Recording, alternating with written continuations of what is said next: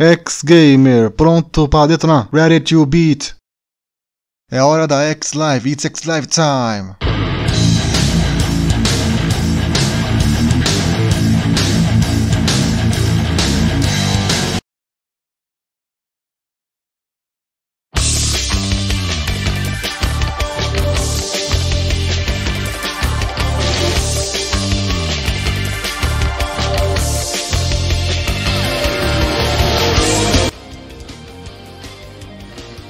E aí galera, beleza? Aqui é o X-Gamer, sejam bem-vindos! Bem-vindos a mais uma X-Live, hoje com vocês, Mega Man 8 para PlayStation e PC, parte 1. E aí todo mundo, sejam bem-vindos de volta. Vamos lá, vamos começar. Vamos lá, Mega Man 8, vamos começar. Boa noite a todos, como então? Sem perder o lurk de vocês, vamos lá.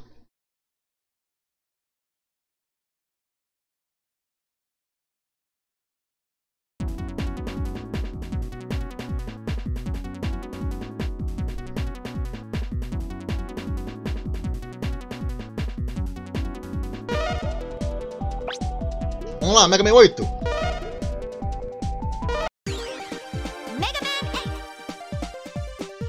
Não posso apertar nada. Vamos ver a cutscene inicial. Não posso apertar nada ainda. Calma aí. Vamos ver a nova cutscene inicial.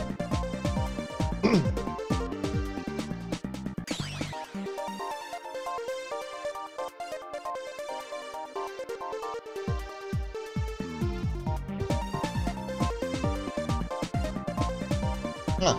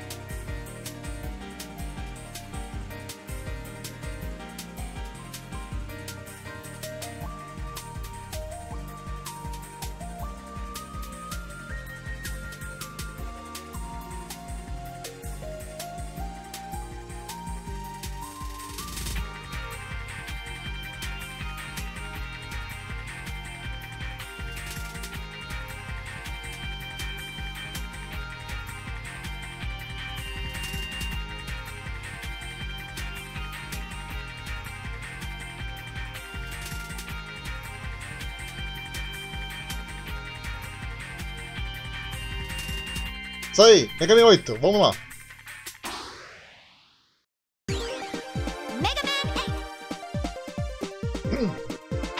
Como então? Tem vários itens da hora.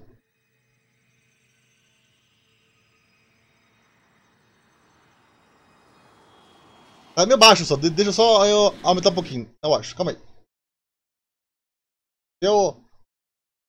Tá um pouquinho que é meio baixo essas cutscenes.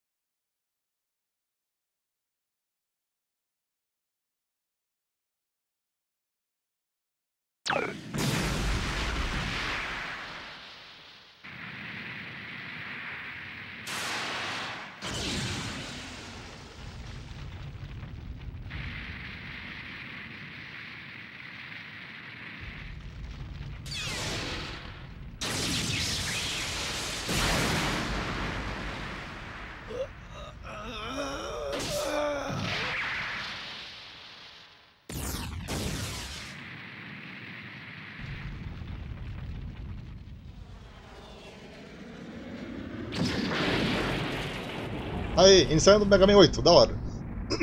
Que é do PS1, no caso.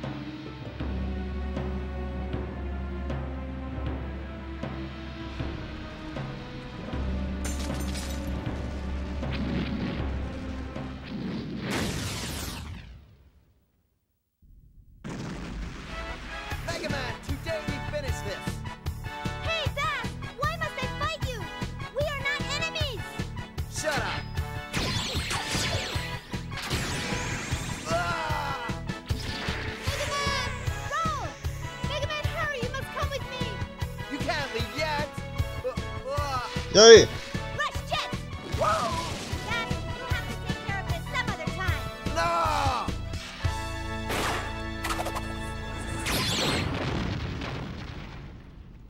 Don't run away, coward. You'll pay for this insult. I'll be back. Dr. Light, what is the problem?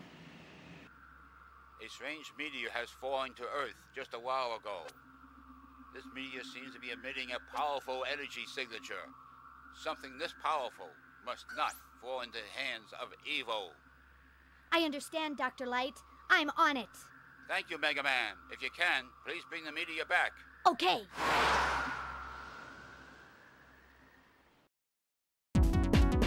Vamos então. Ready.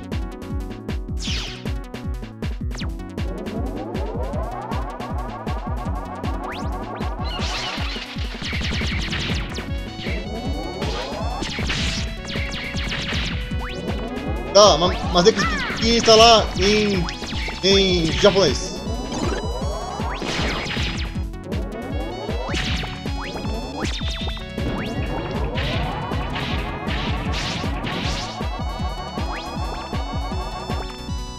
Tem que instalar em japonês, na Steam, no caso.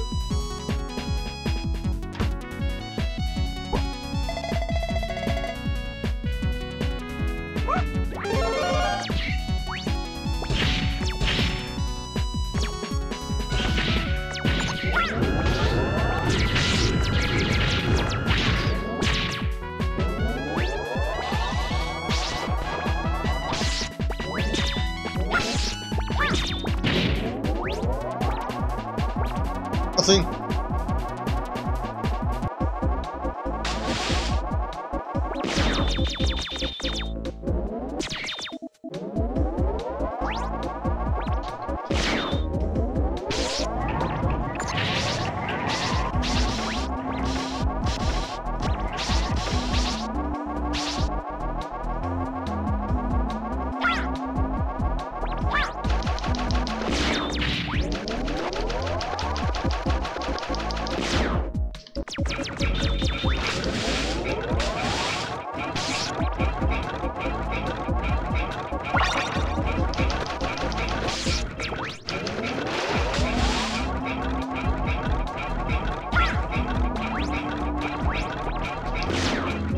Beleza.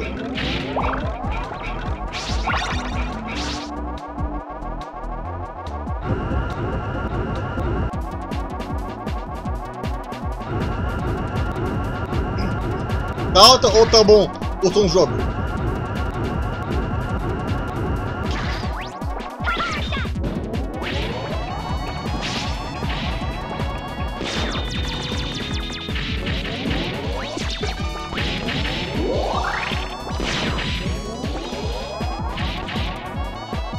Tá certo.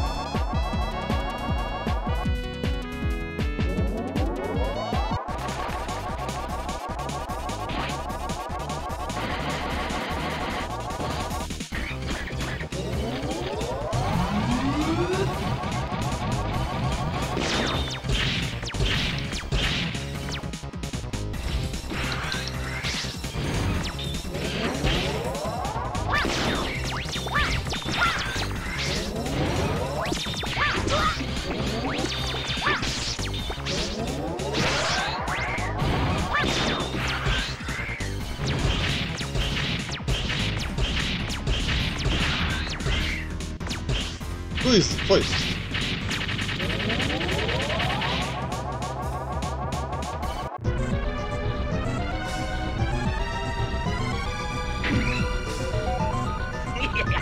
It's over, Wiley.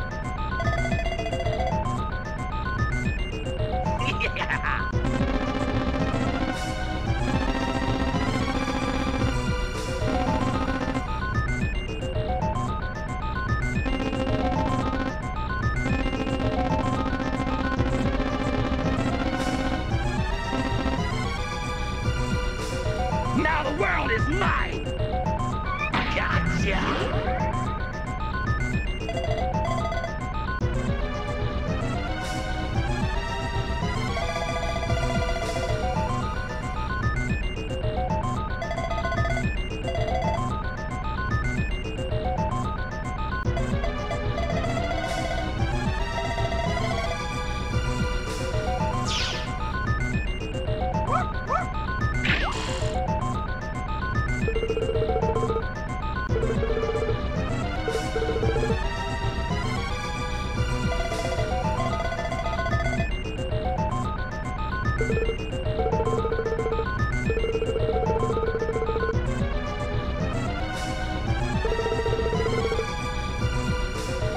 I got it, Doctor.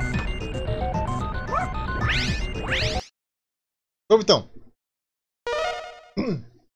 Save.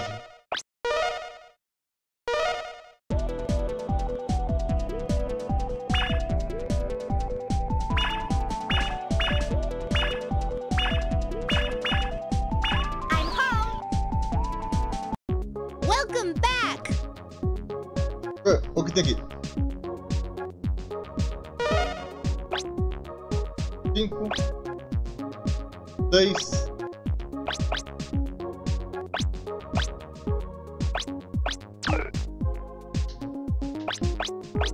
Good luck, Mega Man. Let's do it. Aqui bota. Aqui no. Ready. Dá pra sair aqui? Deixa eu ver.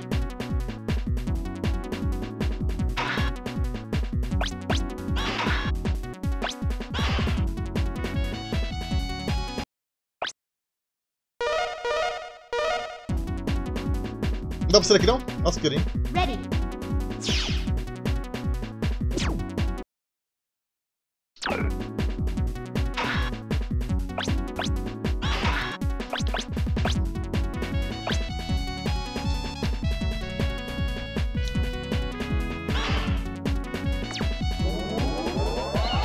De novo?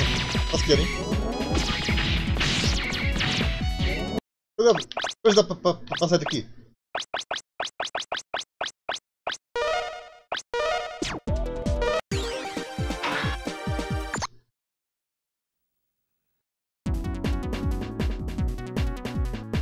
Dá pra ler não? Pra ver.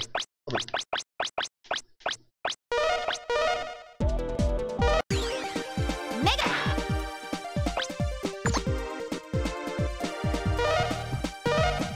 Beleza, maravilhoso. Let's do it. I'm Grenade Man! Vambora.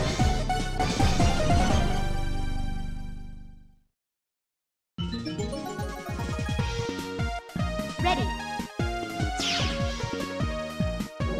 O som do jogo tá muito alto, tá baixo, me digam aí.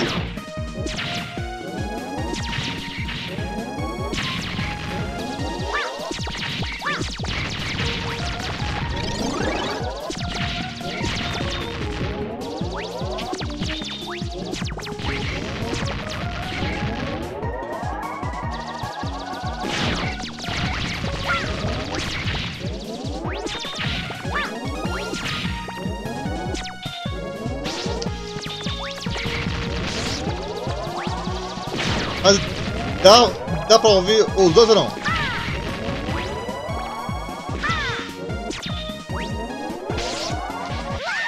Oi.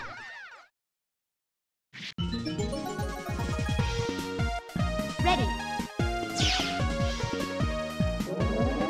E aqui, aumentou o jogo ou tá bom?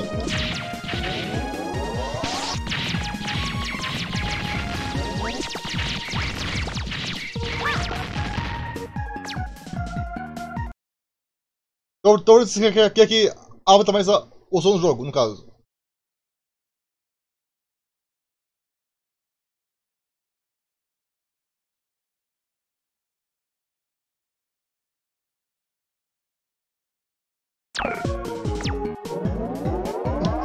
Melhorou?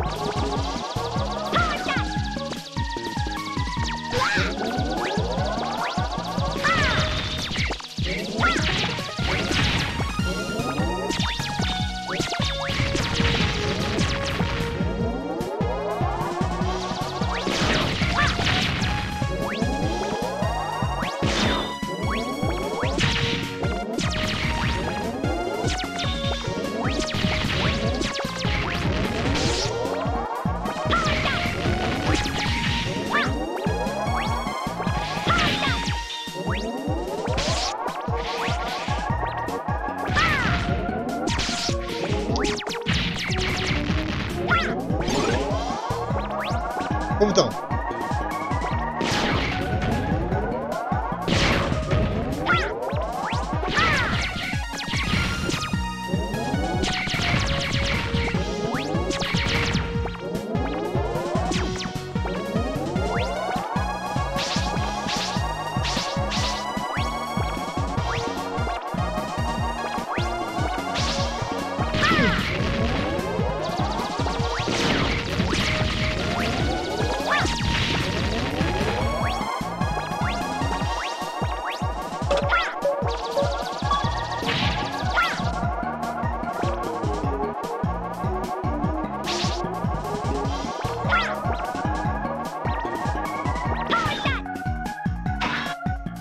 Olha o que tem lá atrás lá.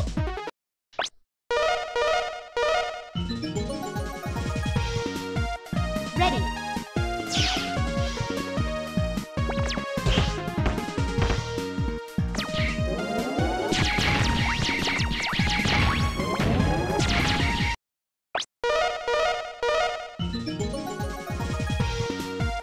Ready.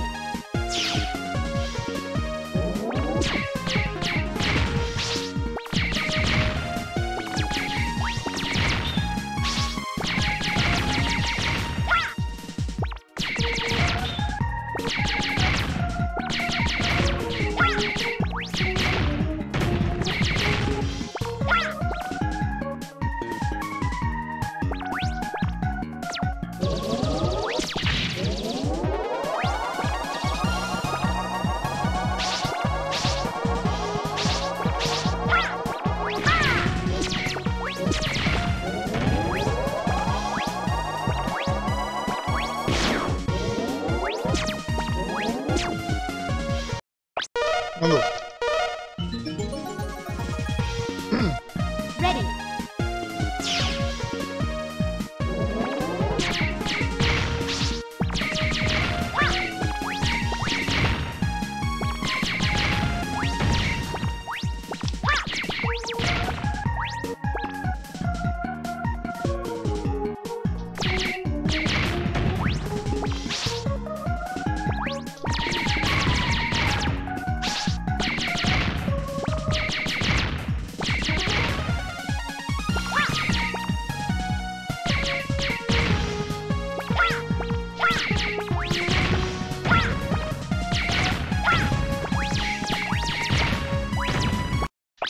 Ali em cima. Vamos ver. Dá pra ir em cima. Ready.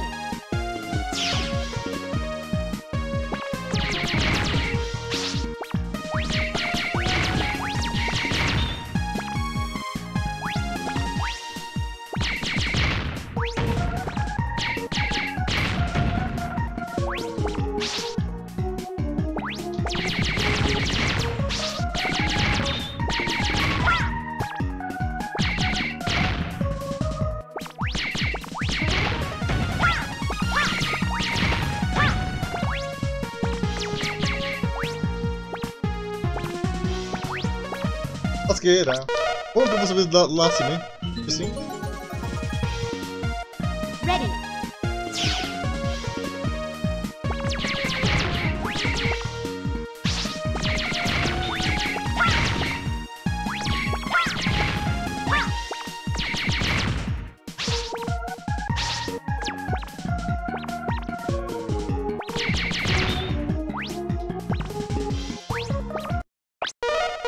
Sim. Ready. Vamos ver. Pô, só com rush, só, não sei.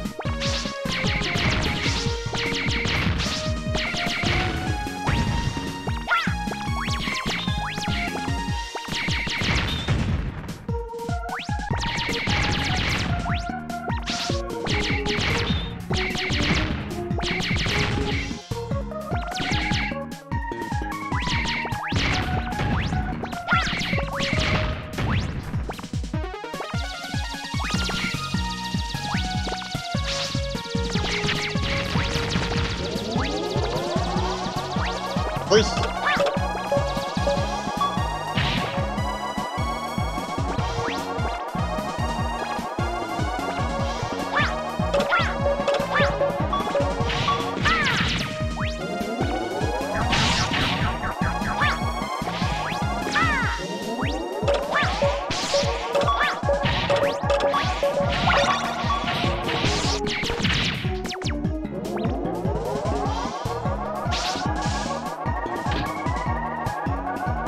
Sim.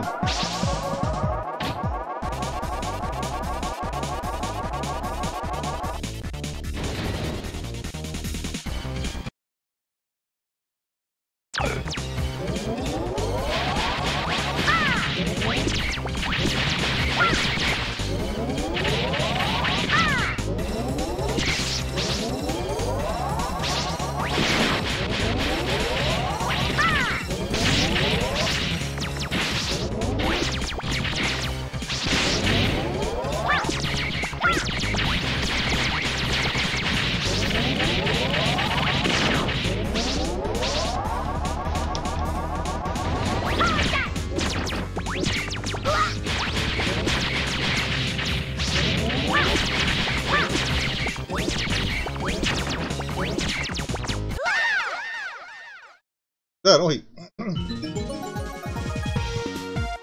Ready.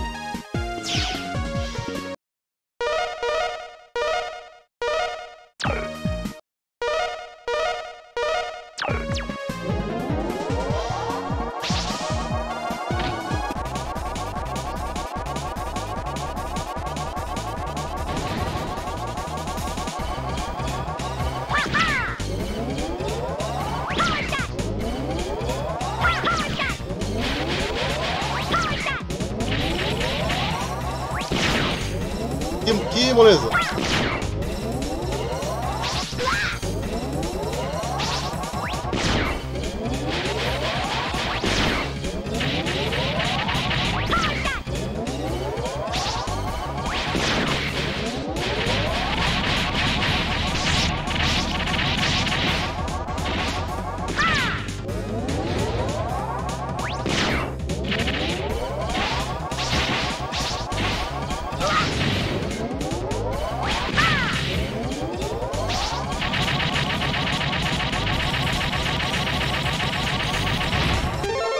Ei, beleza, criança? Maravilhoso.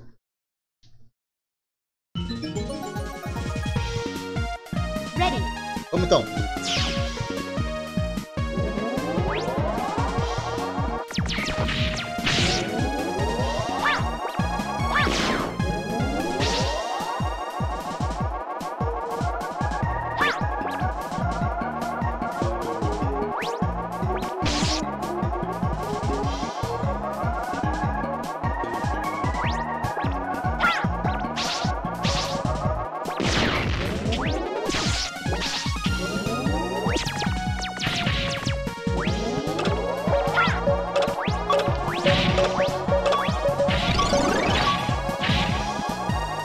Beleza, criança? Maravilhoso.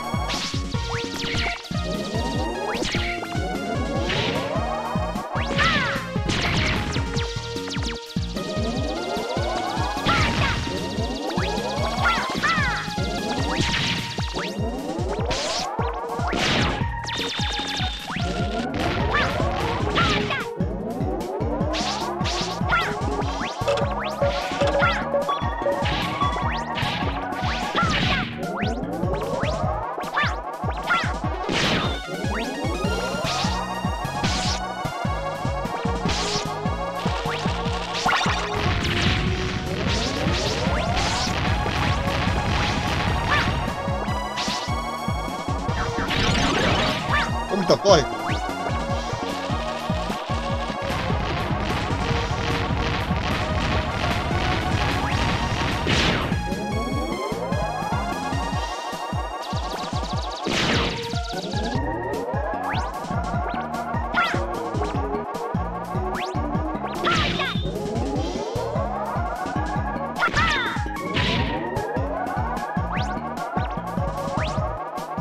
Tá em... Acho que tá com desconto na nuvem. O Lex Crack 1 e 2.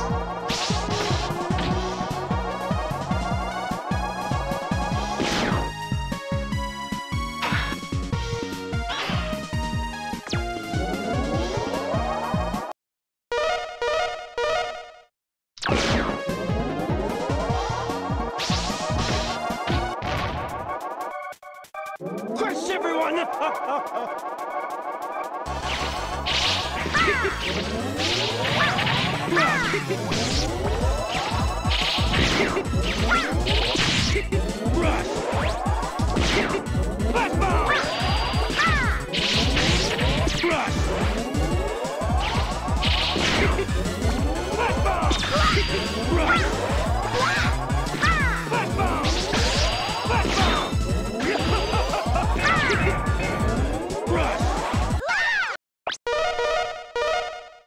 Vamos então.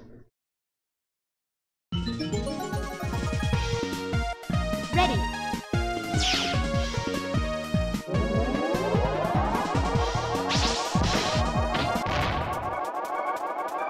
I'll punish you! Flash bomb! Flash bomb! Flash bomb! Flash bomb!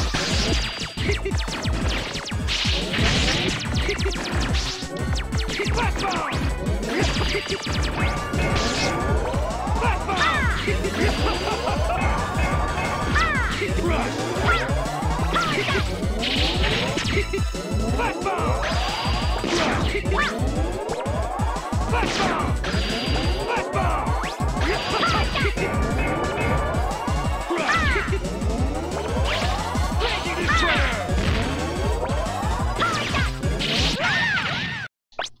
Chato. Não.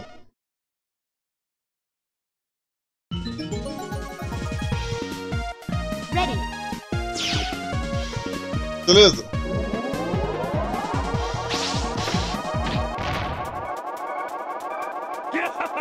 Say hello to my cute bombs! Flash bomb! Rush!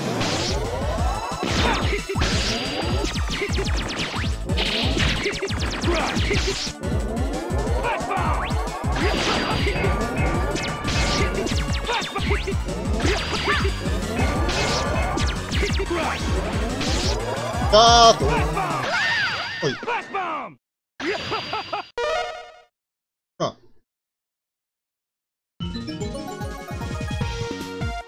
Ready. Vamos então.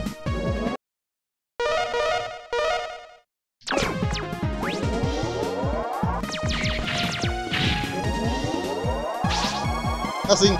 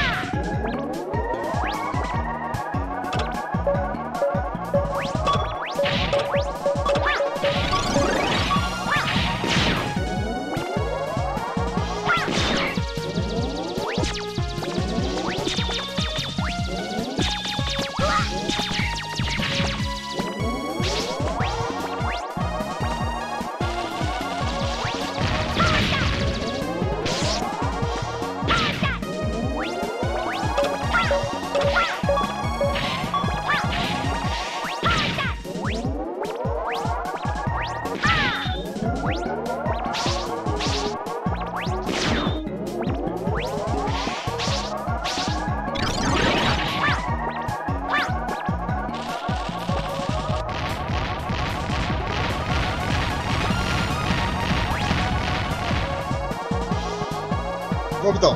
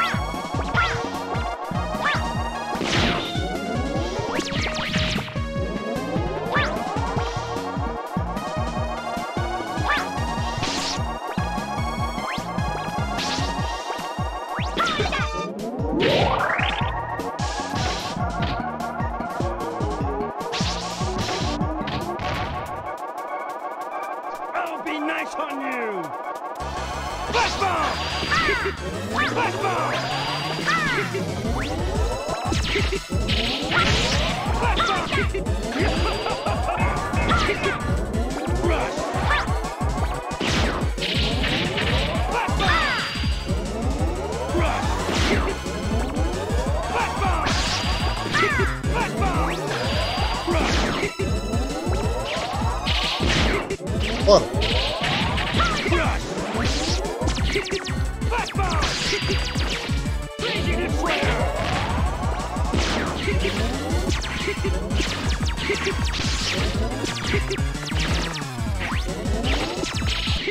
Oi, too easy. That felt good!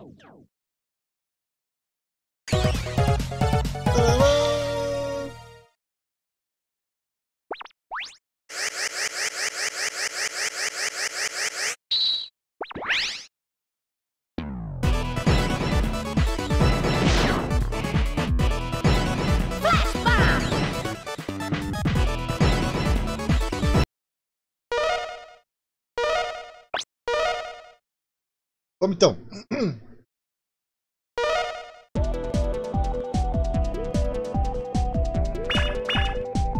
Let's do it! I'm Frostman!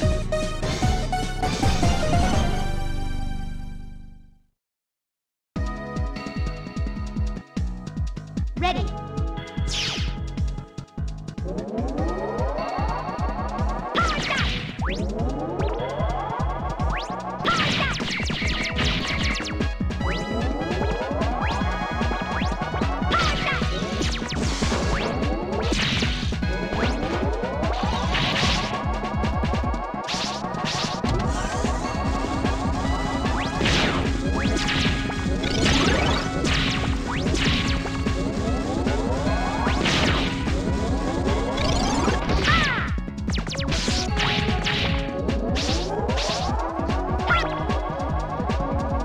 Tadinho.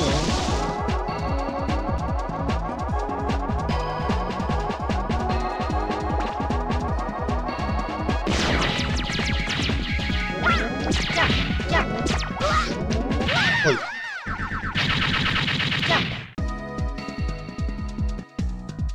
Ready! Eu não. Ready!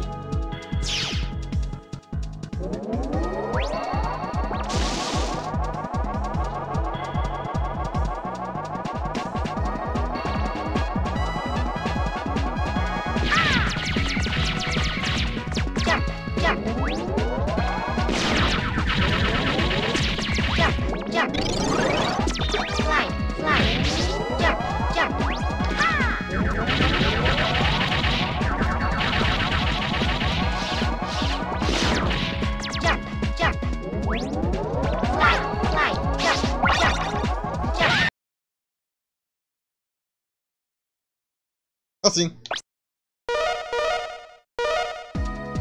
Vamos então. Ready!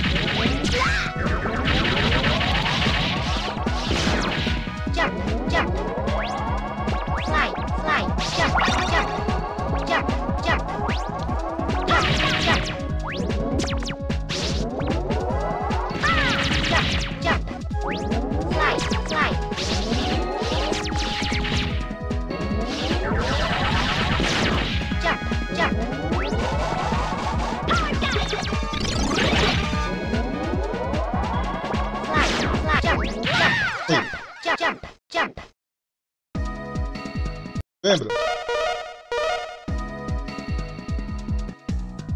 Ready!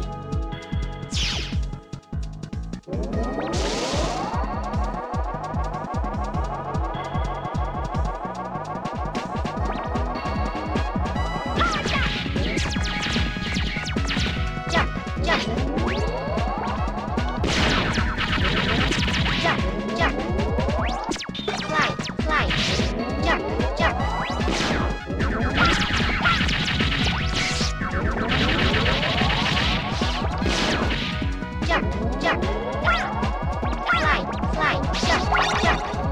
Droga, morri. Ready.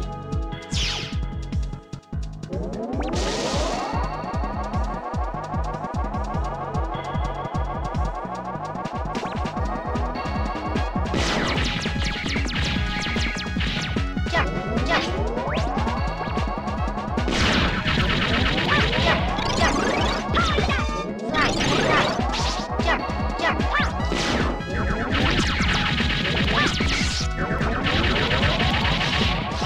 Lembra Power Rangers, na verdade, também. Jump. Slide, slide. Jump, jump. Jump. Droga, não foi. Ready. Power Rangers. The Movie.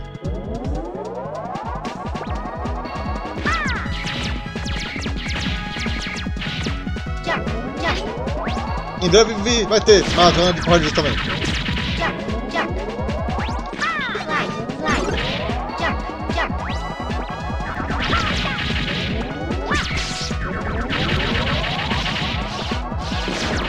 Jump, jump. Slide, slide. Jump, jump. Jump, jump. Jump, jump. Jump, jump. Slide, slide. São vários que tem. Jump, jump.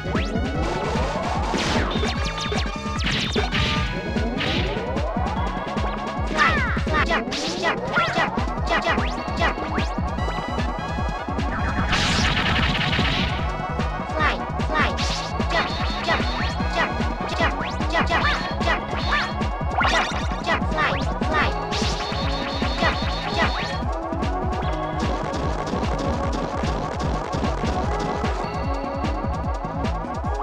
Aê, tio Izzy.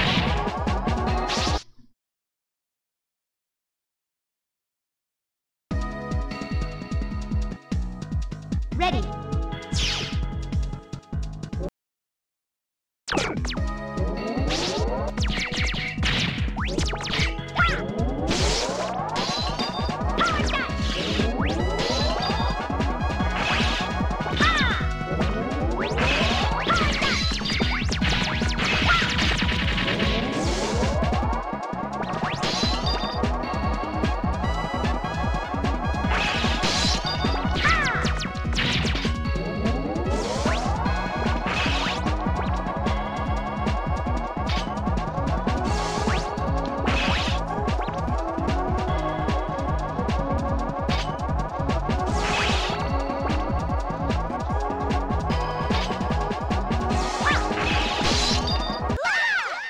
Ah, morri.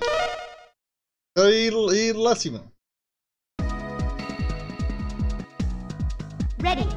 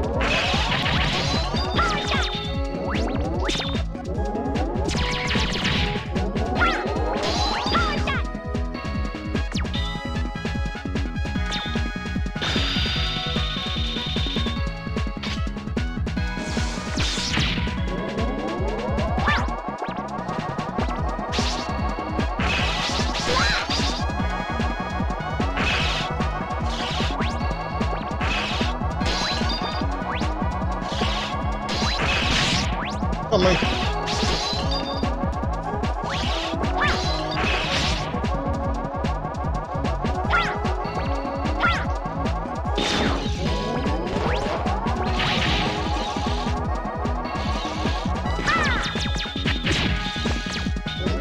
Certeza que precisa do poder do fogo pra iniciar aqui. Tem que botar aqui com o poder do fogo. Quer ver quanto?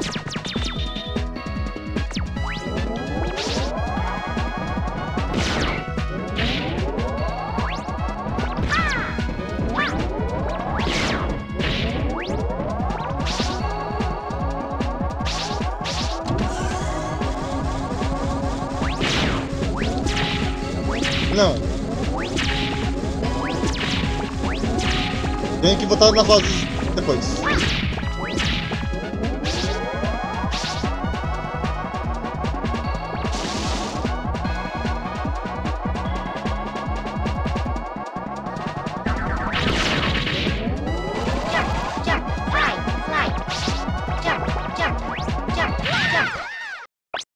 Chato, viu? Sim, tem que vir aqui com o poder do fogo depois.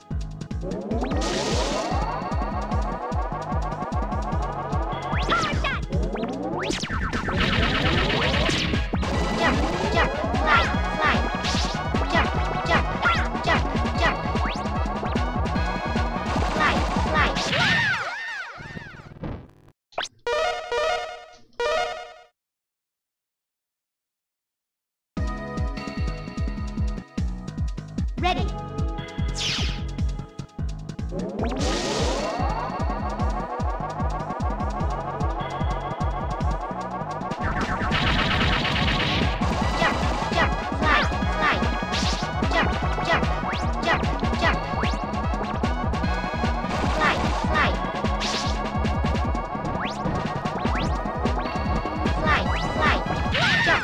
Droga, minha mãe. Ah, tava quase lá.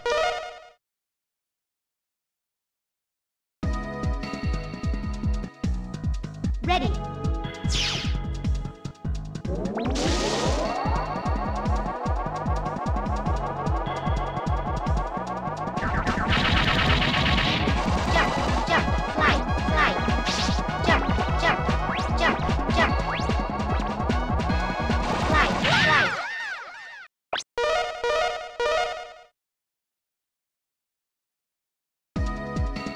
Como então?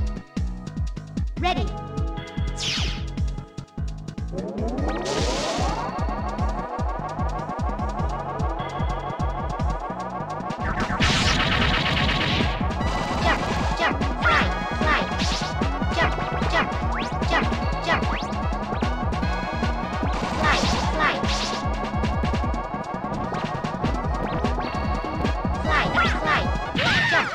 Droga. Falta mais só 3 pulos só. Mais 3 coisas só. 3 movimentos só. Ready.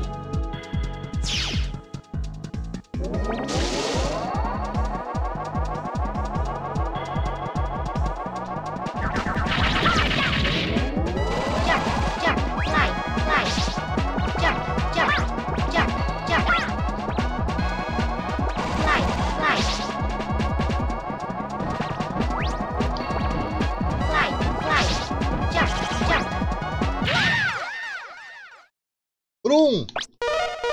Vamos lá, fazer lá.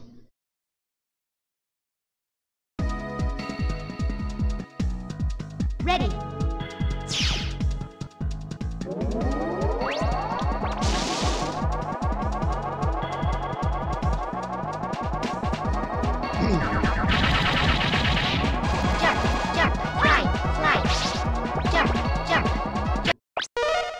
Ayo!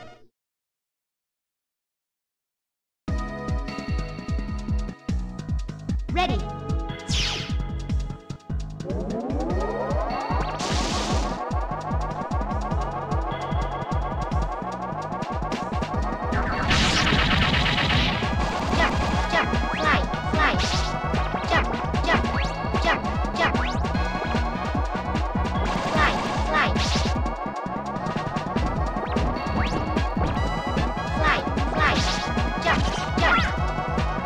Quase! Ou nunca assim, entrando, hein?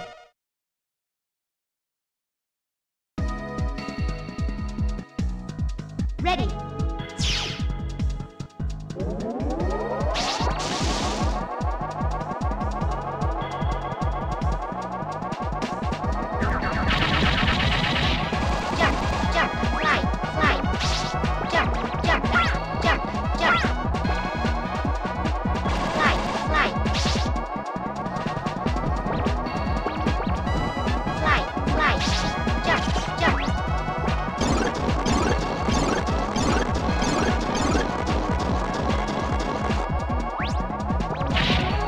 Beleza.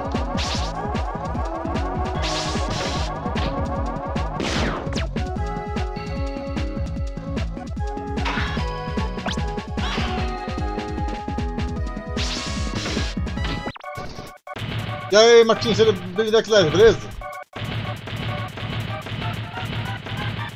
Freeze! Tá, só pra aí. I'll crush you. I'll make a popsicle of you. E aí, Martim, vai dormir, e aí, beleza? Bem-vindo à live, X-Live, calma aí, deixa eu só abrir aqui o parceiro aqui, calma aí.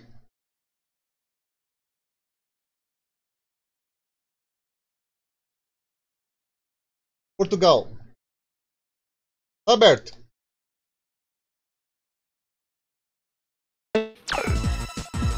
E aí?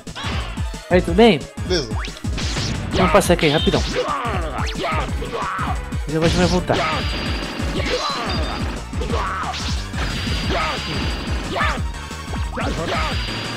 Tá, posso conectar? E ver se a voz não vai voltar. Só um pouquinho. Pode? Pode. Vamos ver se a voz não vai voltar. Oh. Que bom, não tá voltando a voz.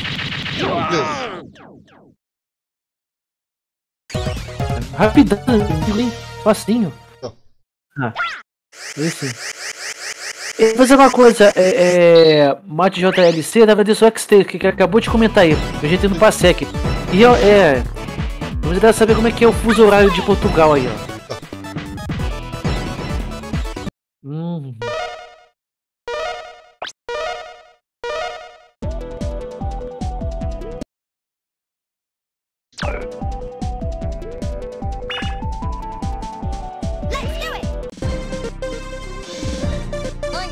Qual a diferença no fuso horário de Portugal? 4 horas. Sim. Que agora aqui já são 9 da noite. Ready. Ah, isso é legal. O jogo é bem bonito, tô gostando pra caramba.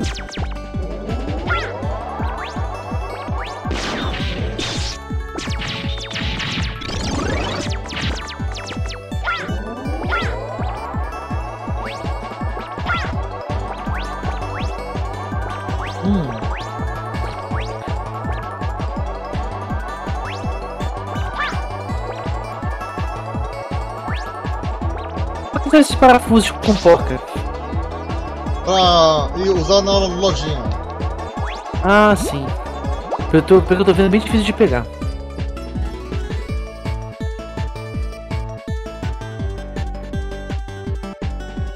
Ih, caramba.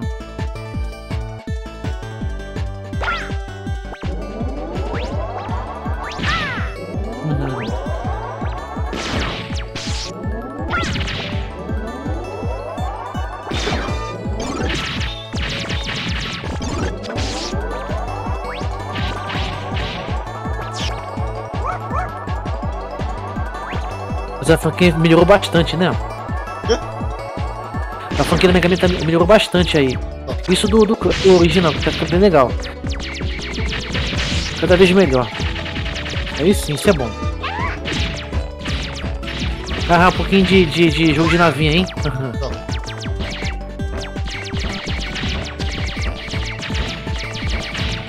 Exatamente, acho que bem futuramente eu vou comprar o Legacy 1 e 2. O X ou o normal?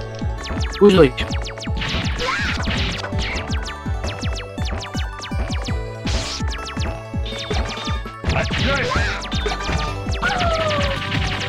Mas eu comprei o Resident Evil 3, aí eu tô meio sem grana, mas na próxima, mas assim, futuramente eu vou comprar. Porque vai sempre ter promoção na nuvem, na Steam e tal. Olha só.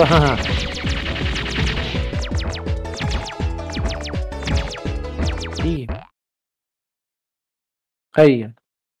E o que você já achou da abertura? Ready. E fantástico, demais, igual anime. Assim, eu amo esses jogos de videogame, de RPG e tal, que tem essas animações em anime. Eu sou viciado, é muito épico. Eu sempre gostei muito disso aí. Os jogos de RPG que eu joguei muito PS1 tem muito isso aí de abertura em anime. Isso é incrível demais.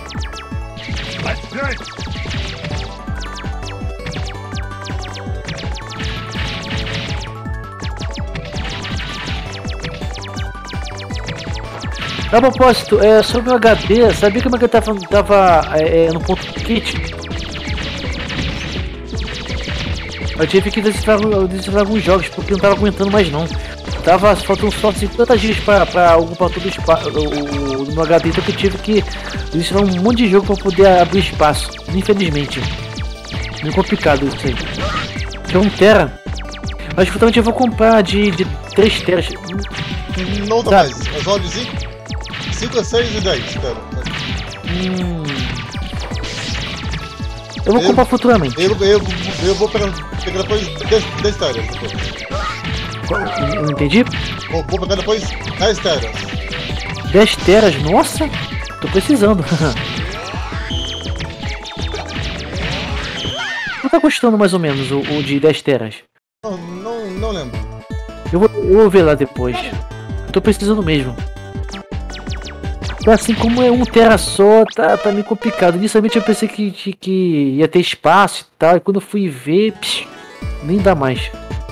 Isso que é PC que dá pra você pôr, imagina de console que dá pra você mexer muito. Aí ferrou mesmo. Agora eu tô com 140 GB livres no meu tempo.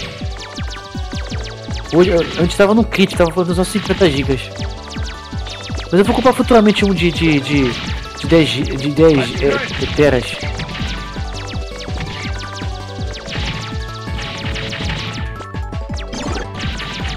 Um pouquinho de jogo de navinha.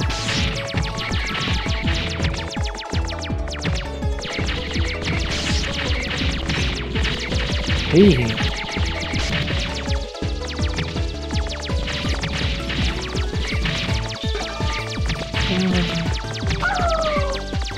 Rush.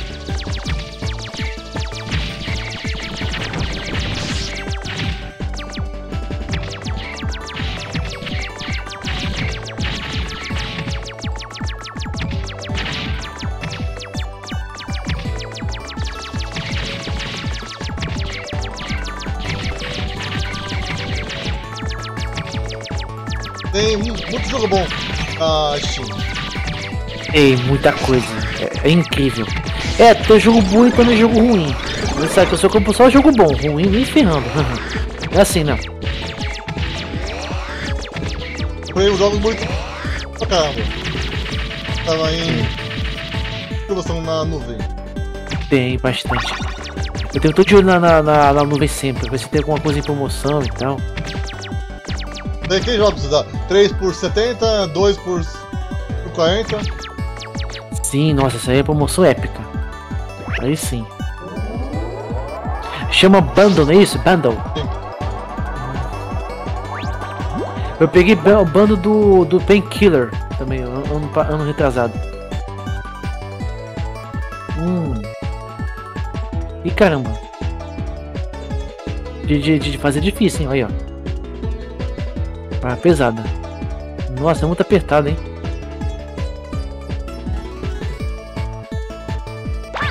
A abertura pra mim é o Mega Man X5 e X6. Eu dizia que era bem legal. As aberturas de anime são sempre muito épicas. É incrível demais. É guitarra pura. Oi? É guitarra pura. Entendi? Música de guitarra pura. Sim, aí fica mais épico ainda, sério. Abertura e anime de jogos com rock metal é lindo demais. Fica perfeito.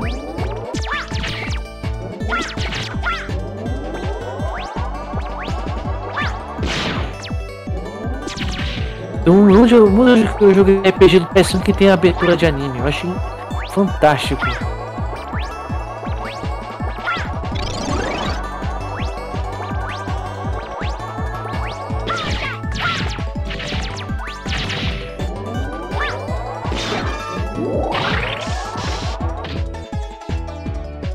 Chefão.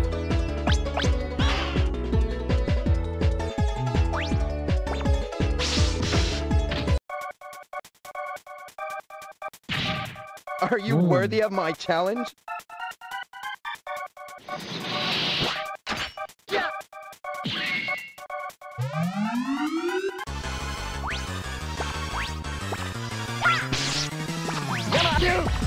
A música deixa tudo bem intenso. Here you go.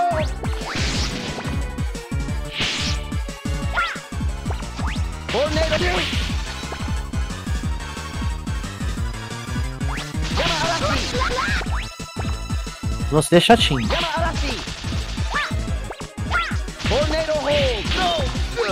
Aí.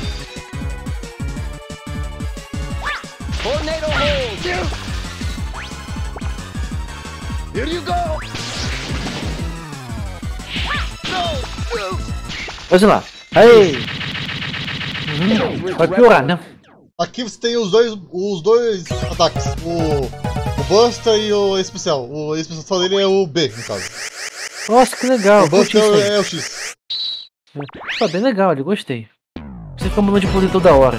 Eu fiz você trocar pro Buster. Tornado Hold.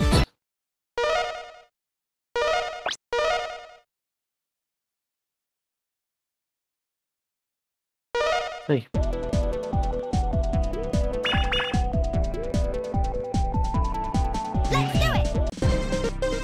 Essa fase que lembra do Sonic Unleashed. Vamos ver. Ah, sim. Lá da Espagônia. Vamos ver. Ready. Realmente, por causa dos balões.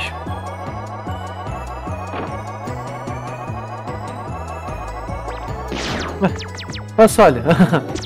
Os chefões do primeiro Mega Man aí, ó. Fase de brinquedo. Tem o Gutsman e o Iceman ali, olha, legal.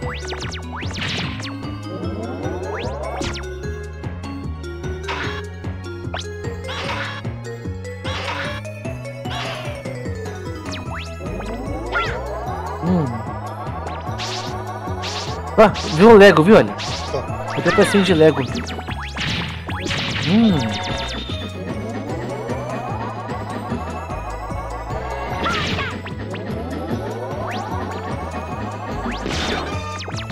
Ah, tá vendo que na verdade seguir a fase do parque de diversões. Aí, ó.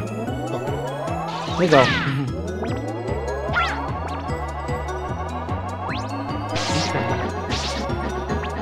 Isso faz o jogo ser meio infantil, sabia? Parece que o jogo é fácil pra caramba, mas não é não. É só aparência mesmo. É pra enganar a besta mesmo. É, achar que a fase é facinho, porque é de brinquedo e tal, mas a dificuldade é barra pesada pra caramba. Não, acha que é jogo de criança porque é bem corrido o jogo. É, porque essa fase realmente é fase de brinquedo e tal, mas não engana mesmo. Não, o jogo é brabo. Não, o jogo em si, acho que é jogo de criança. Nossa, que é tudo corrido. É igual o Mario, por exemplo. Mario. Tudo colorido, mas a dificuldade é absurda. Depois eu vi como é que o Lost Levels, eu fiquei realmente horrorizado. Caramba, como as levels é difícil.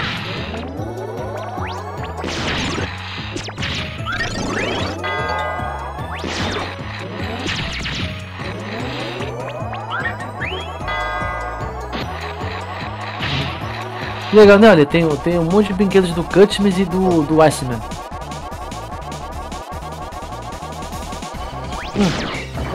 Esse já fica lembra aqueles robôs do mal daquele jogo de terror que eu não lembro direito o nome, que é 5Ds alguma coisa, sabe? Parece bastante. Não lembro o nome daquele jogo de terror lá.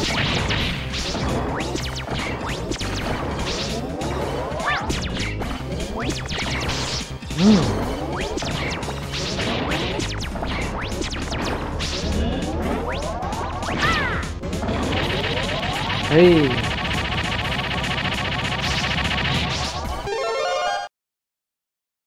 Updex. Estamos no meio do jogo já. Rapidinho. Eu já até é bem curtinho. Ah, esse inimigo de escudo, como ele é chato.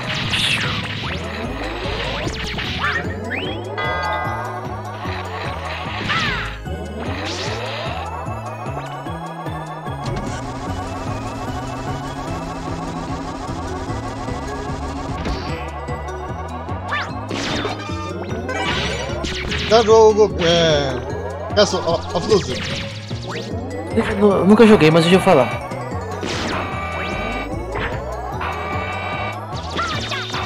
Conhecido? Essa fase?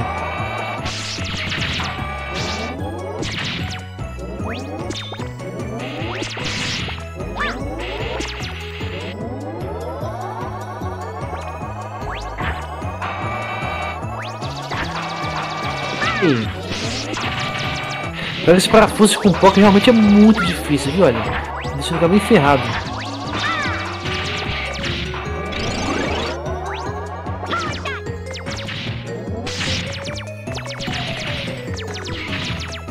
Nossa, aqui é bem difícil, né? E a fase engana bastante, porque é tudo feito de brinquedo.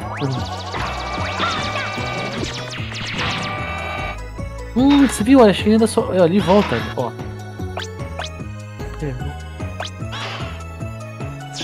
Ó, viu? Olha.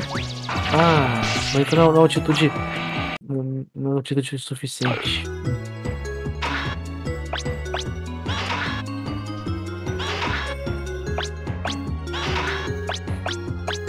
Quando fizer maratona de Twistmeta, você vai jogar junto ou não? Com certeza. Aí eu posso jogar lá.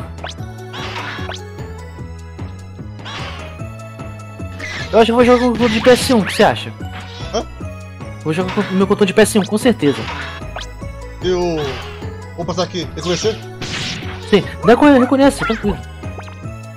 Eu reconheci o controle de Super Nintendo, Saturno também, então acho que reconhece tranquilo de PS1. Aí fica mais fácil pra mim também. Vou dizer, se você quiser o jogo no modo normal, se for no Easy, você não consegue prosseguir, né? Também. Eu vi um vídeo dessa pegadinha do Twist Metal. E eu vi um vídeo do Bloody Horror, da Rapsony também. Do Bloody Horror. É que no Twist Metal fala assim que perdedores não podem passar, né? Quando você pratica uma fase específica. E te força a jogar no modo normal. É praticamente rindo da sua cara, né? Igual o Doom faz, o Doom fica rindo da sua cara se joga numa versão de mais fácil. Lembra? E o Wanna Be The Guy, se você jogar no Easy, ele abre o set da Barbie. O set da Barbie. Eu conheci essa aí, eu achei engraçado. Sacanagem. Sacanagem então sair da Barbie. Não sei o que é engraçado aquela tolagem lá. E pode até jogar no modo mais difícil ainda, eu fiquei realmente impressionado. E pode jogar o Wolfenstein? Wolfenstein? Não, mas eu quero jogar um dia. Põe o Wolfenstein clássico tem na Steam? Eu quero muito comprar. Todos. Tem lá na Steam o clássico, o Wolfenstein? Todos. Vou ver agora mesmo aqui, rapidão. Vou ver agora aqui, rapidão. Eu vou ficar meio zoado, tá? Eu tô abrindo aqui o Steam.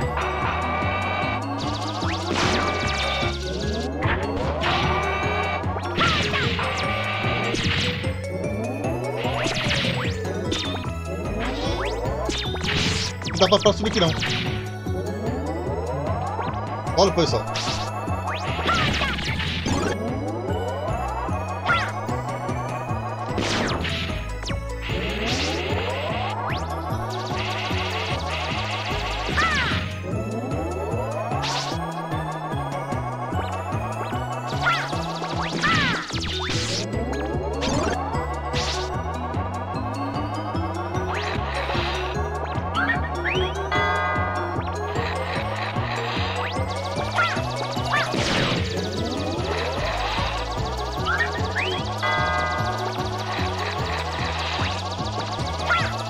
Opa, voltei. Oi. Tá baratinho, só que não tá em promoção não. Tá R$8,99. Mas se tem promoção eu vou comprar. Fica super mega barato, já pensou?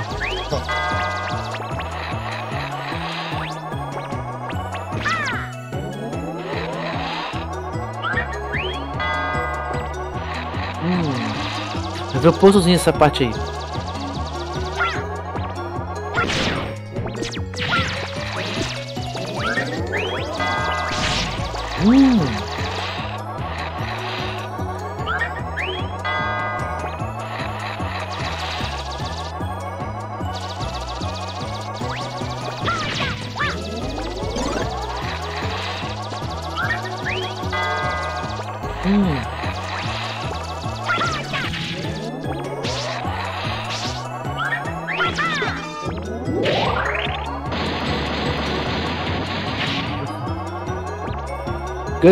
Guts e Iceman, legal. Aí, o poder do Tails aí. Tornado, haha. I'll make you join my man. Watch it. What are you doing? Mommy! Ouch! What? Ouch! Thunder Carnival! Essa música é muito tensa, né? Olha só. Watch it. What are you doing? Pouquinho. Nossa, isso tá acabando já. Updex.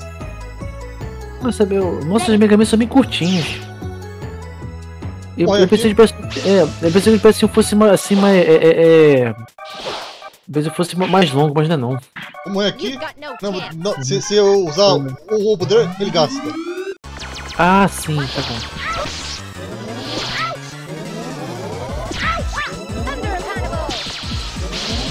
Caramba, é ruim de desviar, hein? Pronto, agora sim, continua. Ready.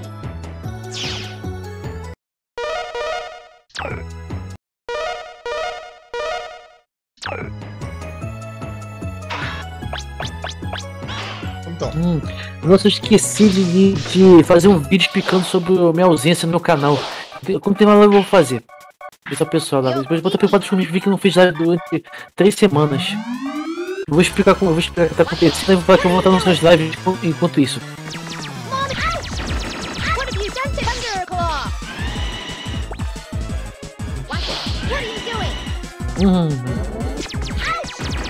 Bem feito pra essa chatinha. Caramba!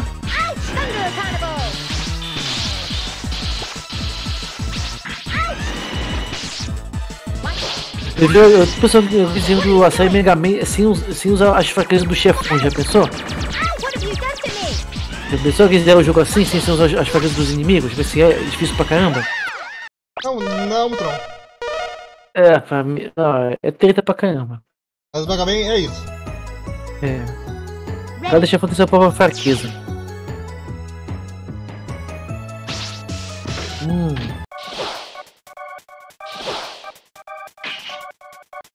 Yo, geeky.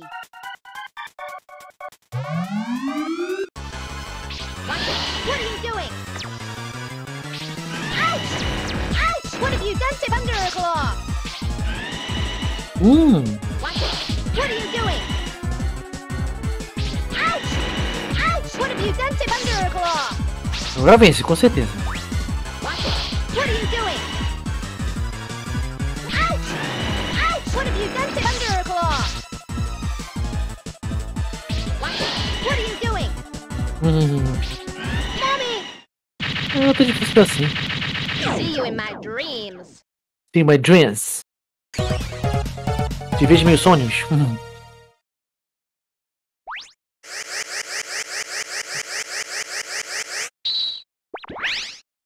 Isso.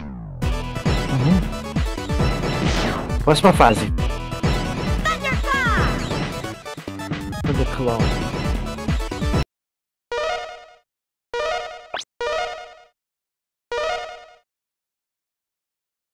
Dr. Light, how's it going? Will he be okay?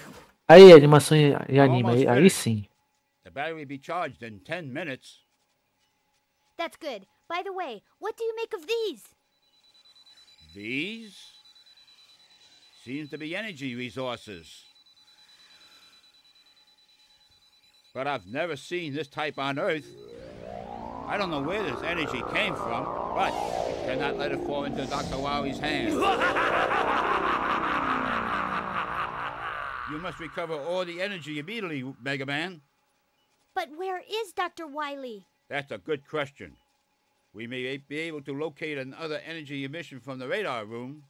When we find that meteor, we'll find Dr. Wowie.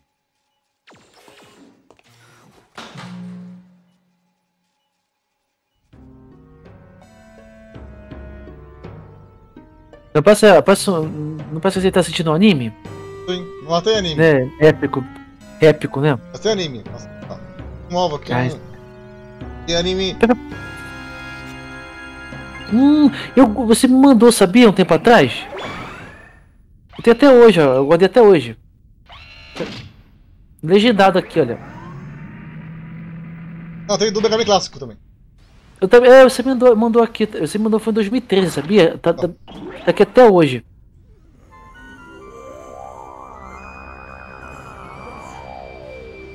É, bem legal, mas eu adoro essas cutscenes em anime, é muito legal. Curto demais assim. Lindão demais. Você iria assistir se passasse o Netflix? Mega Man? Com certeza absolutíssima. Com certeza, absoluta. A temática do Mega Man me interessa pra caramba. Eu gosto de robôs, gente do mal e tal. Eu sempre fui muito fã disso aí. Irado. Man, you must go after him. We don't know who he is, and it's dangerous to leave him alone. Yes, sir! Let's go, Rush!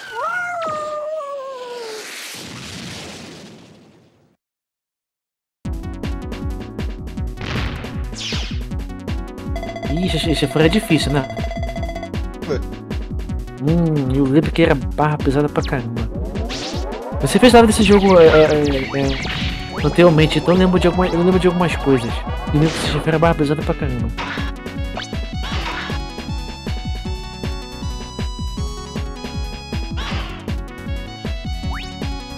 Não tem os tanques de energia, sumiram? Ah. Tem que pegar. É.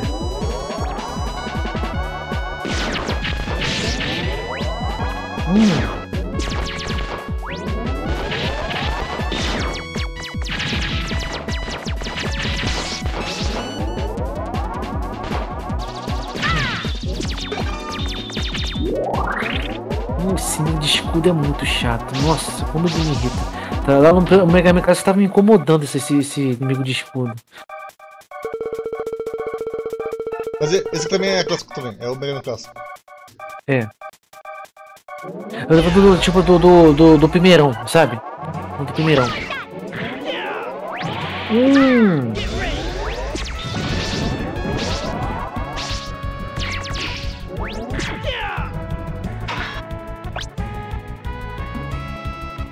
A música mudou.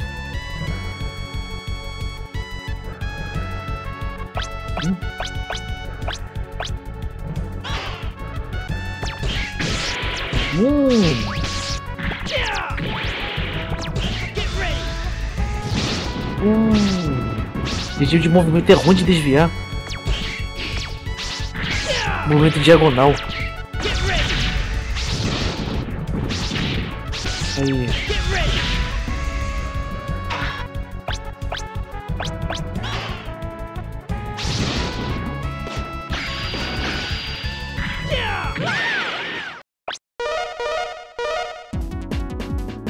Vamos então. Tem que derrotar ele ou acertar um número de vezes. Porque você tá vendo que não tá aparecendo a barra de energia dele. Você não aparece a barra de energia dele, talvez tem que acertar ele um número de vezes. Agora não vou conseguir. Agora não tem como derrotar, mas tem que atacar ele um número de vezes. Não sei se é por tempo, sei lá. Você viu? Aquilo aparece, viu? Não aparece a barra de energia dele.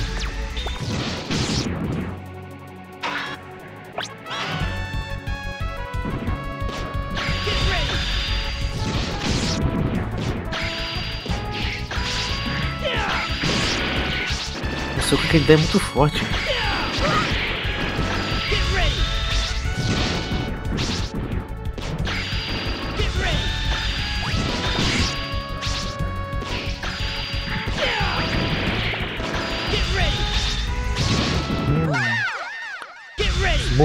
Esse movimento é ruim de desviar. Outro ataque que é bom. Conta ele. Vamos ver qual dele. Ou talvez seja só o Mega Buster mesmo, sei lá.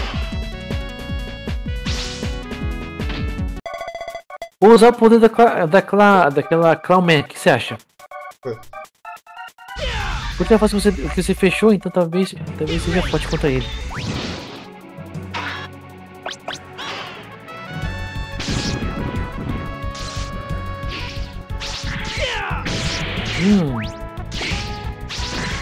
O soco ele dá, ó. Eu tenho que jogar do soco dele, porque eu tô vendo aí.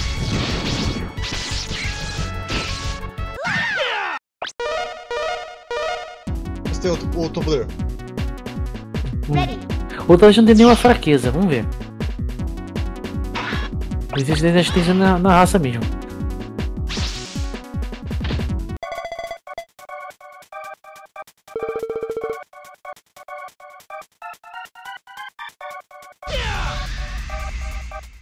Tome meu poder.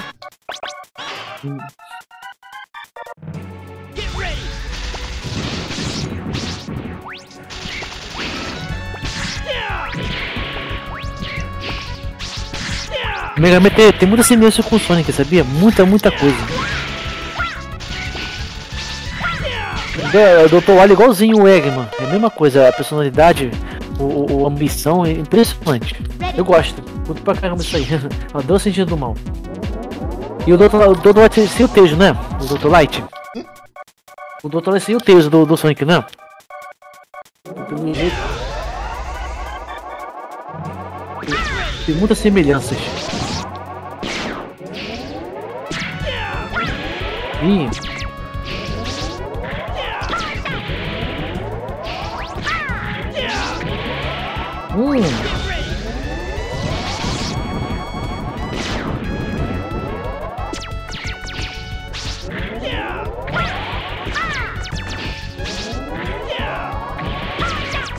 Vai tocando o padrão dele.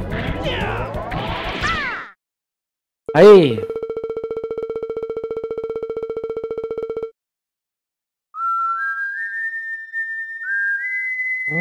Esse subiu. Não pode também.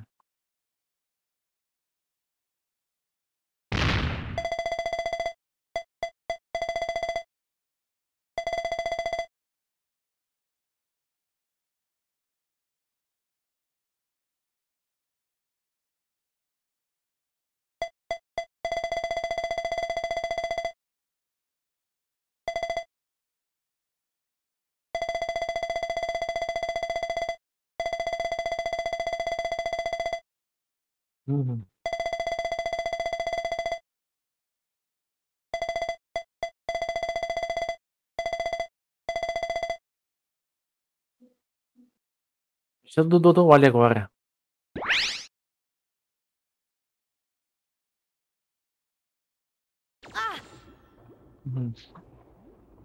Ah, eu lembro dessa cena. That must be it over there.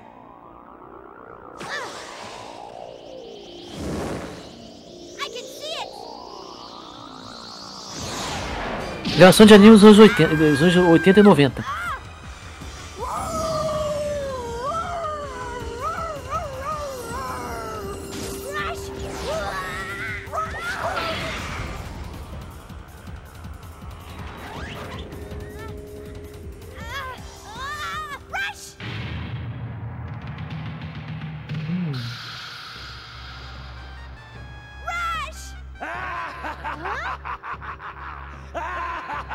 Esse é o negócio do Eggman, caramba, viu? Olha. Tem a voz parece do Eggman. É a mesma coisa, é a mesma coisa. O doutor é igual o Eggman, é a mesma coisa, não muda nada. Só muda só aparência e o nome, acabou. É a mesma coisa. Esse que eu gosto.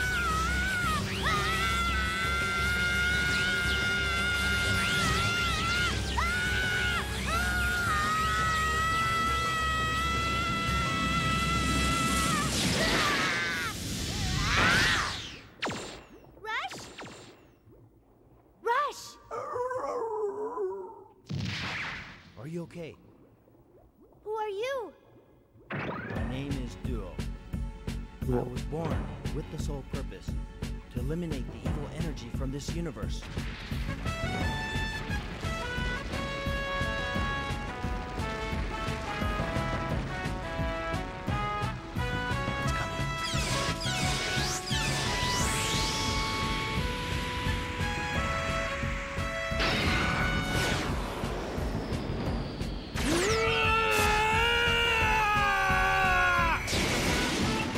É bem forte, né? Foi pesado.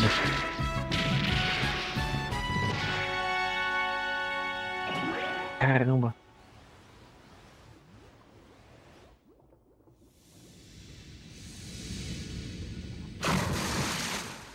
Duo, that thing, it's just like the one I gave to Dr. Light. Yes. This is what you people call evil energy. Based on my studies so far, the one who obtained the original energy must be a being of complete evil. This type of energy absorbs the evil in a person's mind and then multiplies. Judging by the quick rate of its growth, it'll take over the planet with evil energy in a matter of days. We must stop it. I sense the original energy exists in that tower. But the barrier prohibits me from going there. I'll destroy the rest of the evil energy that has spread throughout the Earth. You search and destroy the energy sources for that barrier. Let's do it! Time to go, Rush!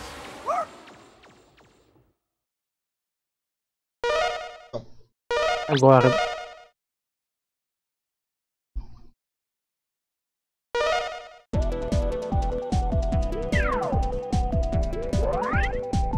Os novos.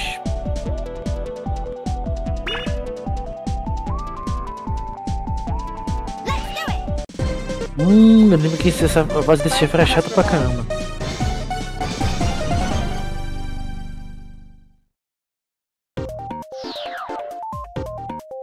Ready?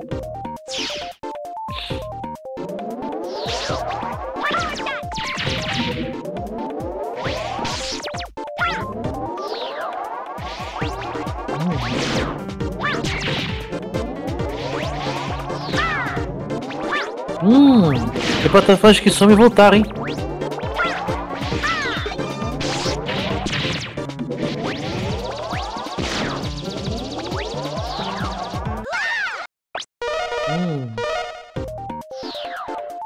Como então?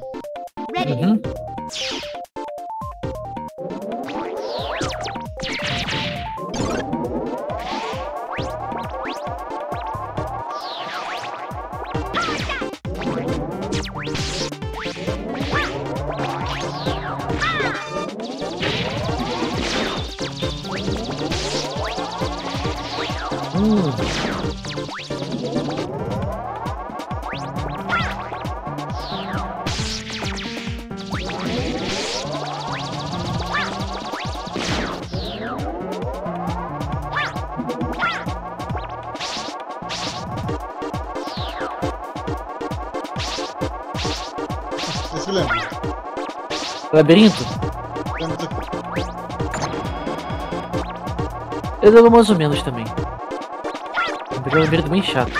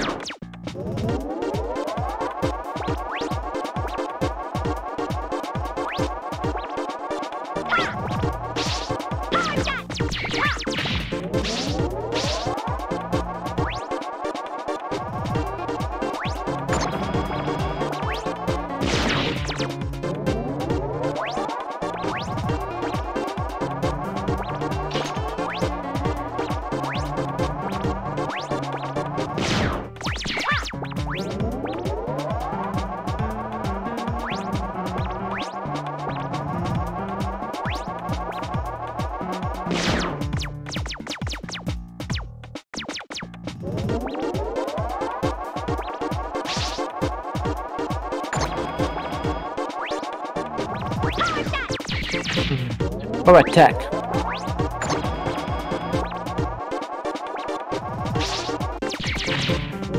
A música é bem legal.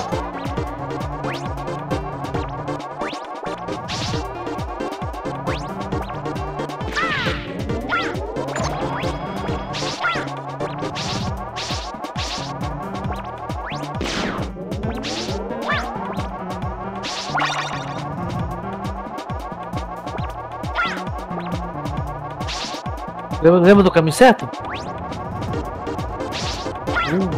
Oi? É muito. É, assim.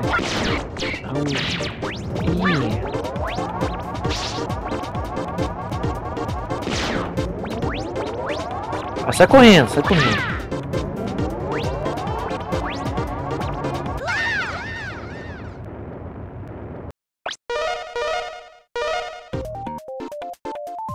Você viu que o checkpoint te levou pra essa parte aí. Se a pessoa tivesse fazendo tudo de novo.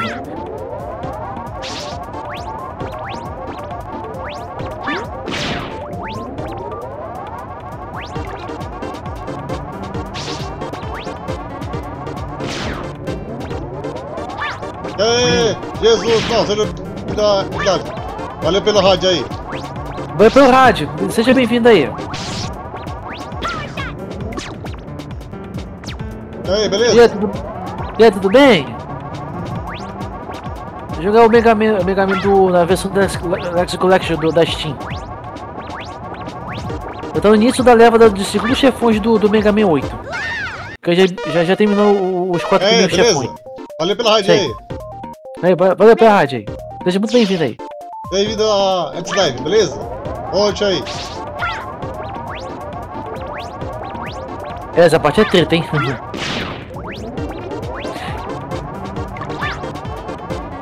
E aí, Hugo, seja bem-vindo a X-Live, beleza? Valeu aí. Beleza, seja muito bem-vindo aí, pessoal. Valeu, muito obrigado pelo follow.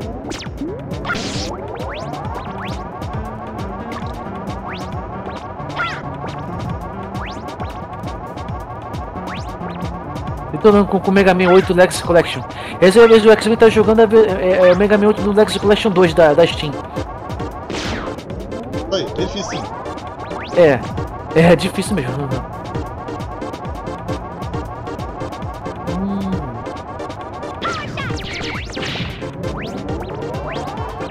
A pessoa evita postar link porque o Nightbot ele avisa que não pode fazer isso, sabe?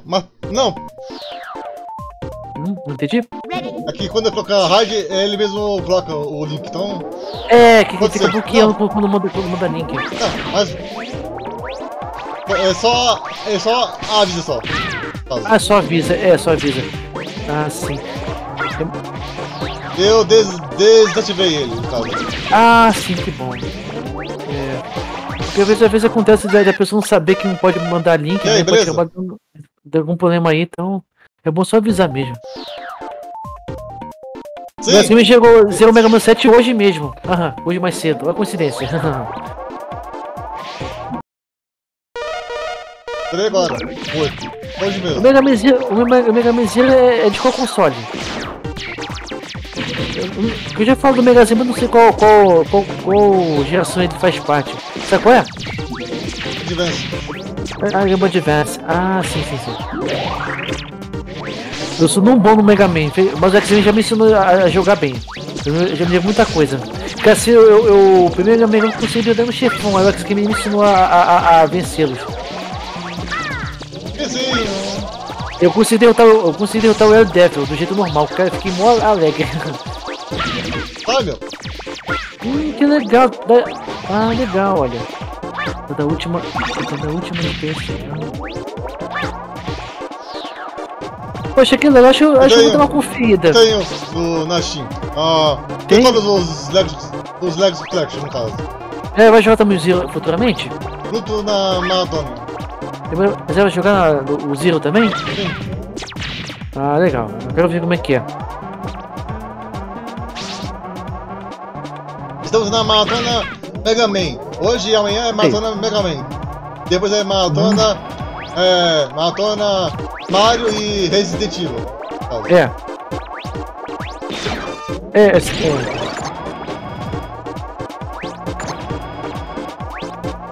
Quinta e sexta é Mario e sábado e domingo é Resident Evil. O X-Men tá jogando Mario 64 agora na maratona. Que Mario? Tá bom. Valeu aí. Aí o Resident Evil... o X-Men faz live quando? Pra perguntar, você faz live... Você faz live quanto que o jogo tá trazendo pro seu canal? Fala aí.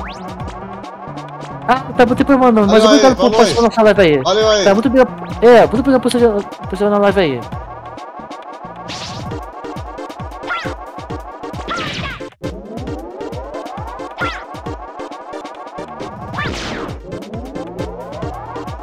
Que horas?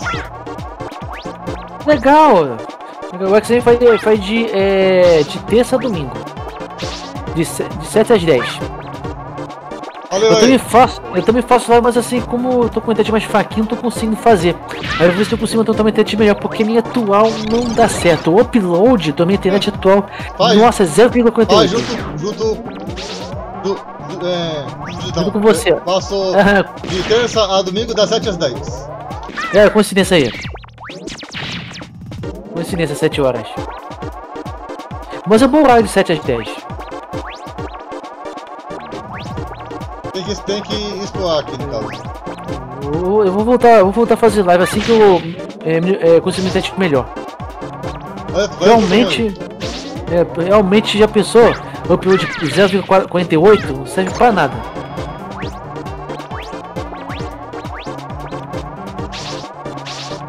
Porque minha atual é banda larga. Vamos então.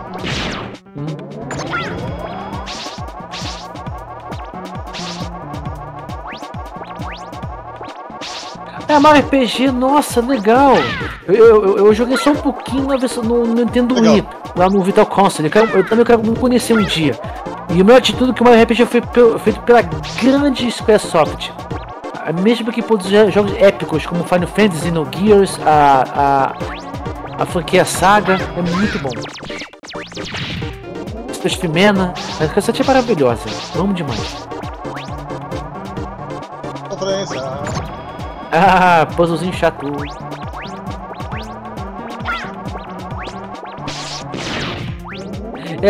que tá deixando essa fase difícil são esses puzzlezinhos chatos aí.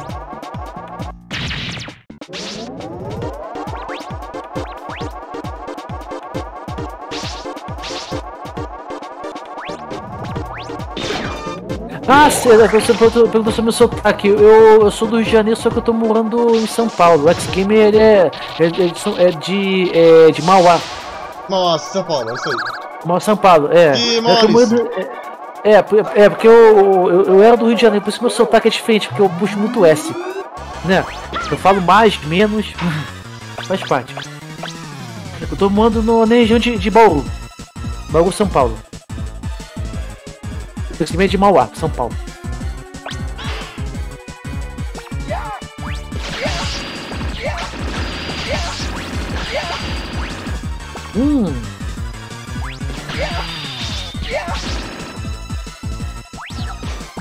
Ih, caramba.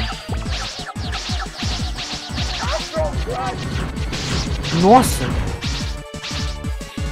Eu lembro desse ataque, desse chefão chato aí. Porcaria. Vamos aqui. Valeu aí. Tá brabo. Valeu, muito obrigado. Valeu pelo rádio aí. Valeu, rádio. Seja muito bem-vindo à live do X-Game. Sempre bem-vindo. É sempre bem-vindo, pessoal.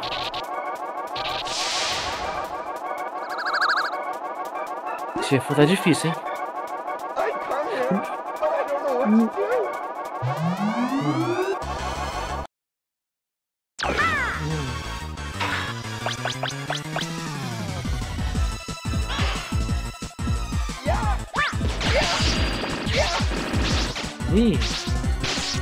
Nossa, tem que desviar bastante.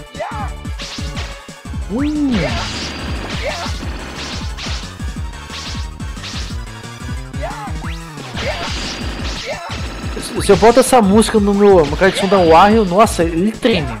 Você vê que o bass é bem alto, né?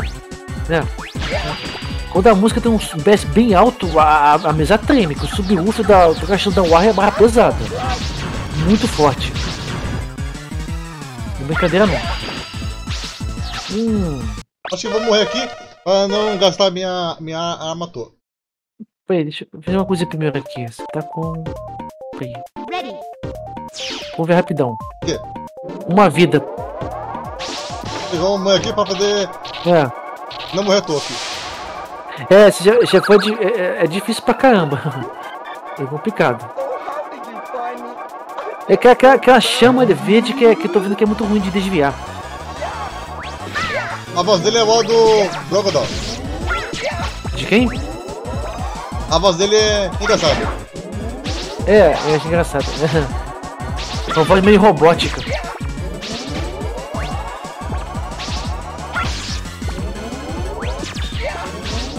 Eu tenho uma cara de ser aquele tipo de personagem que é atrapalhado. Amanhã é maratona de Mega Man. É isso aí. Aí depois de amanhã vai ser Mario 64. Eu tô ajudando a X-TREME a jogar Mario 64. Essa é uma coisa, eu vou te ensinar algumas coisas do Mario 64, tá? Quando terminar a live.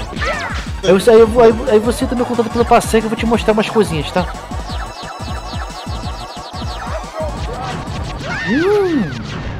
Beleza, criança, maravilhoso. Agora sim. É que você tem que aprender um push que chama side jump e também saber usar o long jump, tá? Eu vou ensinar essas duas habilidades pra você. Vai ser muito importante para as próximas fases do jogo, porque nas últimas fases do Mario 64, tem que saber isso aí. Agora. Isso aí. 0 vida agora, infelizmente. Ele tá com medo do Mega Man.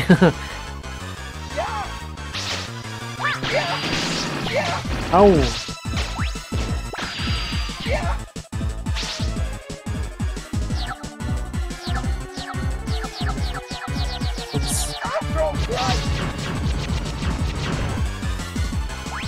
E o X faz live de quê também? No X, que tipo de que se faz live também, de qual jogo que ele tá fazendo. Pela foto de perfil, com certeza tá fazendo Mega Man também. Esse sim, passou. Beleza, maravilhoso.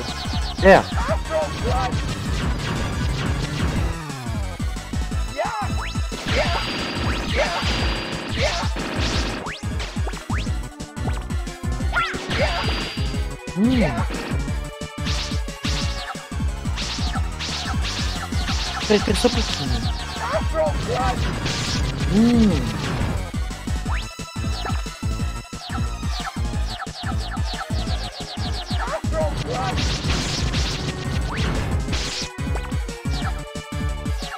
Valeu!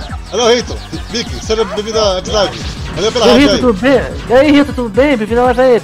Muito pela radiozinha, hein? Valeu pela rádio aí. Então, obrigado. Valeu aí. Isso aí. Muito obrigado aí. Valeu aí, todo mundo aí. Seja muito bem-vindo, pessoal. Bem-vindo aí. Vamos embora. Viking Invaders, legal. Valeu aí. Valeu, joga. Seja bem-vindo aí. Eu queria dizer o Mega Man 7 hoje. Mais meia horinha de live tá ótimo. Pra nós aí. Nossa, esse me levanta pelão, caramba. Muito obrigado. Valeu aí. Valeu aí, Felipe. Essa é a Viking Raiders, na verdade. Opa!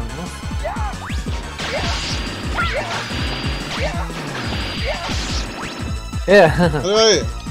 Valeu, aí. Também tem live de Mega Man também. Isso aí. Maratona Mega Man, Maratona Mario e Maratona Resident Evil. 3 maratonas, estamos fazendo aqui. Valeu, é nóis. Valeu aí. De terça a domingo de 7 às 10.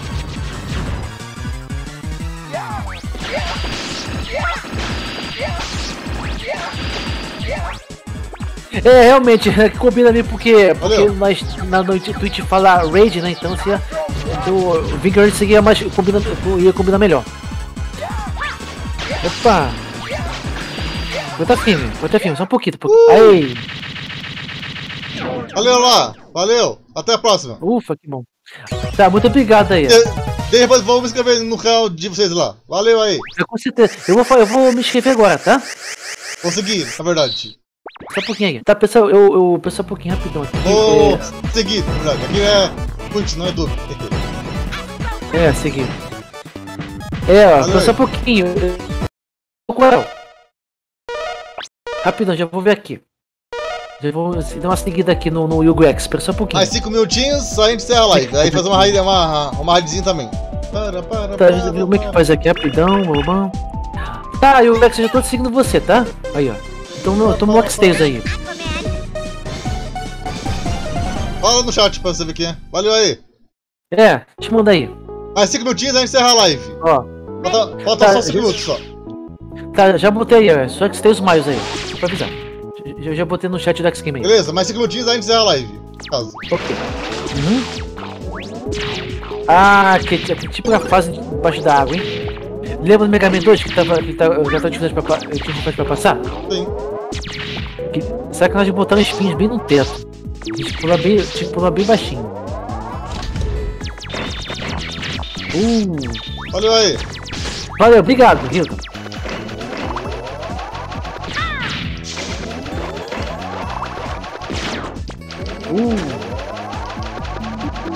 Do Goemon, cara, eu tava fazendo live. Sim, eu tava jogando o meu Mystical Ninja do 64 em uma live minha. Eu tava jogando direto no meu console. Joguei muito o Mystical Ninja do tema 4 quando era criança, direto. Adorava. Eu comprei a fita um tempo atrás. Quando tiver uma internet melhor, eu vou voltar com a minha live do Mystical Ninja que eu tava fazendo. Eu parei naquela parte que você derrota o chefão do Festival Temple, sabe? E eu tô quase no final do R2, já vai ter R3. Legal que você tá fazendo o Resident Evil 2 da versão do GameCube, porque é tudo Full HD.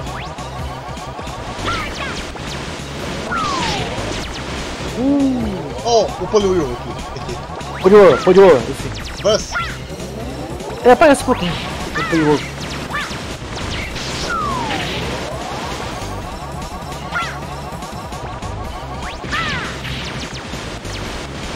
Realmente esse Goemon é engraçado mesmo. A live travou, Calma aí. Travou? Eita, nós! Heróis. Travou!